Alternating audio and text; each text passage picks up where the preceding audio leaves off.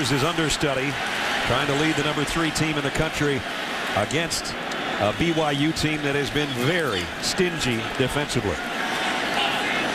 From the 41. They'll keep it on the ground to Chris Brown. And he got back to the line of scrimmage, and that's about it. And that's really been the story for BYU's defense, their ability to stop the run. I mean, 68 yards rushing in the first half for Oklahoma. You talk about an offense that's been out of sync. 6 penalties, only 68 yards rushing. Sam Bradford knocked down and then ultimately out of the game. And they averaged just under 200 yards a game on the ground last year to go with about 350 from that guy. And here's kind of an interesting thing about that running game last year. 3 games they were held under 150 yards rushing. 2 of those games they lost. That's right. They beat TCU even though TCU held them to 23 yards rushing, but they lost to Florida and they lost to Texas. Right. So now 1st and 24. Not the spot Landry Jones wanted to be in.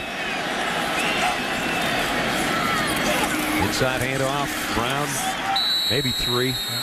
Landry Jones is a winner. That's one thing you do know about him. He led his team in Artesia, New Mexico to back-to-back state championships in 2006, 2007. Redshirted as a freshman at Oklahoma last year. So he's been in the system for 2 years. That mustache is not that thick, though. Oh, it's not. 2 years ago, he threw 44 touchdown passes in high school, but there's a lot of guys around that can do that. Yeah, my dad would call that a football mustache, 11 hairs on each side.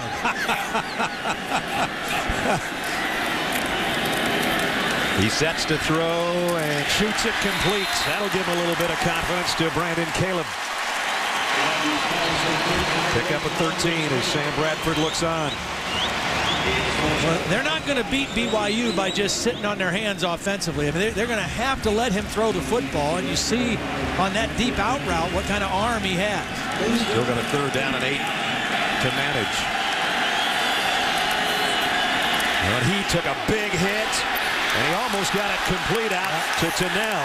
That was the same pressure that they hit Sam Bradford on his last play.